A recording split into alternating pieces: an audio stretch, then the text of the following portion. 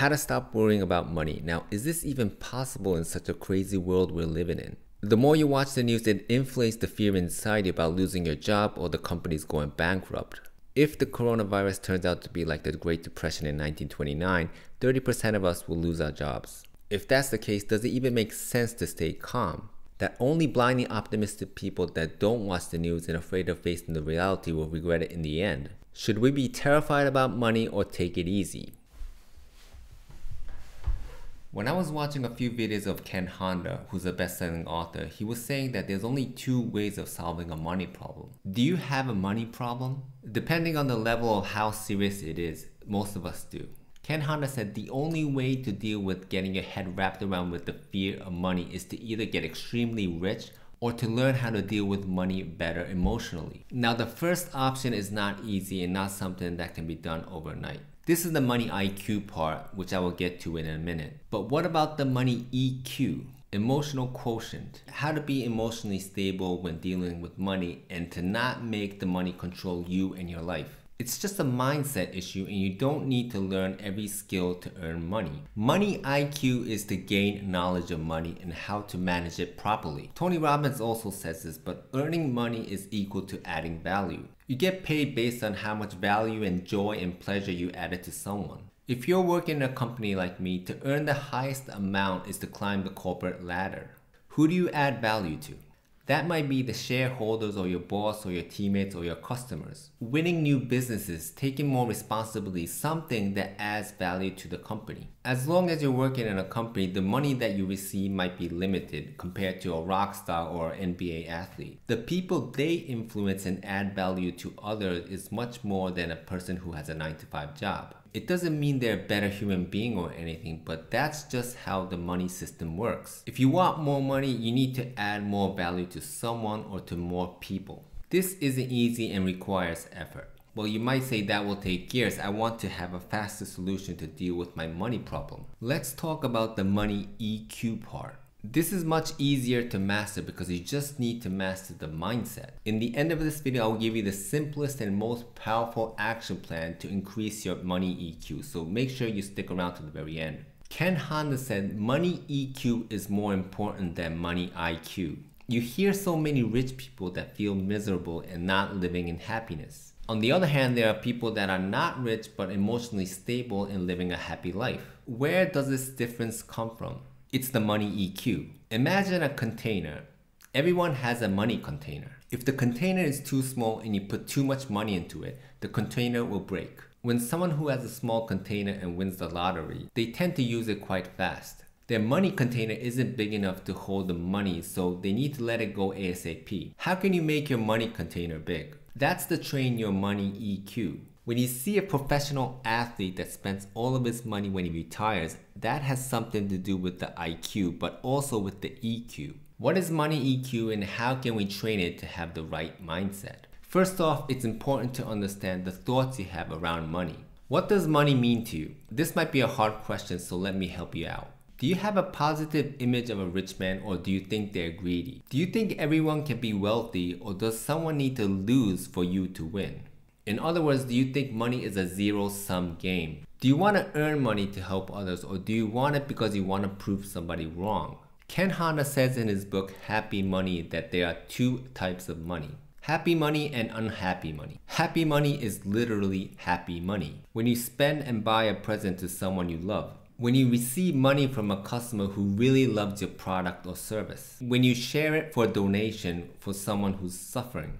What is unhappy money? It's when you steal or scam it from someone else. When you don't want to pay but you have to pay, like when you're paying for a speeding ticket. When you earn money from the job you hate. The way you receive money determines your happiness. The perspective on how you think of money is critical.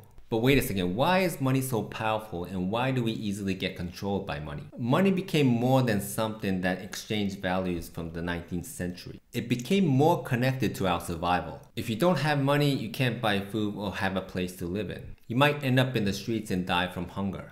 Our minds are wired to understand that money is something to fear, Not only that, but depending on the culture or parents you were raised, most of us have money blocks. That if we get rich, people get jealous and people hate rich people. Money itself is a neutral energy, but depending on each person's interpretation, it can turn into something evil or good. Ken Honda explains money with water. When water is running peaceful in the river, it's calm and relaxed. This is a good state of dealing with money. The water is flowing and feels refreshing when you put your hands into the river. But when the river starts to overflow, you start feeling that you're out of control, that the money is controlling you. And when water turns into ice, it can be really cold and hurt you. That's when you have a huge debt or go bankruptcy. But there are people that think like money is air. Happy, wealthy people who are financially free don't even think about money anymore. Ken Honda's purpose in life is to make people think like money is air. To make people financially free and doing the job they love. I think this is such a wonderful purpose in life. Okay, you might think I get it, Joey. The emotional state of dealing with money seems important. But how in the world can we shift our mindset to turn unhappy money into happy money? Both money IQ and money EQ are important. I'm not saying that you can be happy being poor. Even though I'm an optimistic person, I'm more realistic on this. According to the Princeton economist that won the Nobel Prize, a yearly salary of $75,000 is the benchmark of one's plateau of being happy. Until you hit this magic number, day-to-day happiness will rise as you earn more money. But after passing the $75,000 per year salary, more money doesn't have measurable effect to gain more happiness. So in this sense, you need to study money IQ to earn money. How to spend wisely and how to save money. One tip on spending wisely is this. When you're craving to want to buy something, for example, for me it's a camera lens, wait 1 week. And after 1 week, and if you still want to buy it, wait another week. And after 2 weeks, you still want to buy it, wait another week. And after 3 weeks and you still want to buy it, give yourself permission to buy it. This way, I guarantee you that you can reduce unnecessary things to buy.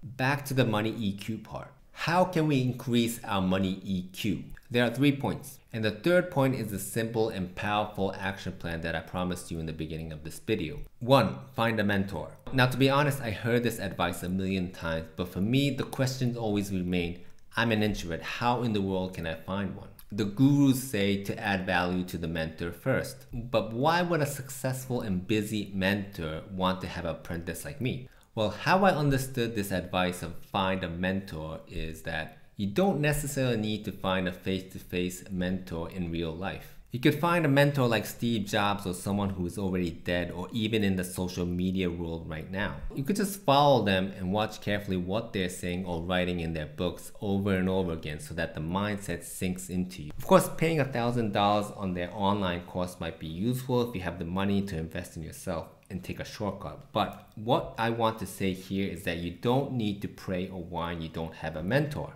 You could start from wherever you want. 2. Trust life. You might think, what in the world is this? Trust life is to have the confidence that everything will turn out fine. Do you think this is too optimistic and stupid? Trusting life is the trust that no matter where you are, you're becoming the best version of yourself. Focus on yourself, not someone else. Life is not a competition of who's better than who. It's all about happiness within. Focus on the present, not the past. What is a wealthy person? Ken Honda explains it like this. A person who loves who they are, enjoys where they are, and what they already have. It has nothing to do about how much money they have to be a wealthy person. If you become a millionaire, will you become happy? That's such a misconception. Happiness is always in the presence and in the progress. Don't become a rich person, become a happy rich person. 3. Thank you in and thank you out. This is the mind-blowing action plan that you can start doing from today. Are you someone that feels that you owe someone when you receive money from someone else? Yeah, me too. I feel that I always have to give back and it feels like a debt. But this isn't really healthy. Thank you in. Whenever you receive money or a gift or dinner or whatever related to money from someone, say thank you from the bottom of your heart. Thank you out. And when you pay the money and buy something, say thank you when doing so. Thank you in is easy, right? But what about thank you out?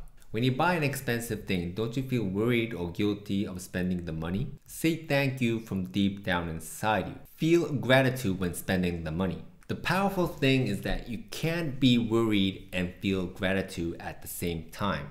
Try it, you can't. Feeling gratitude will reduce the fear around you when spending the money.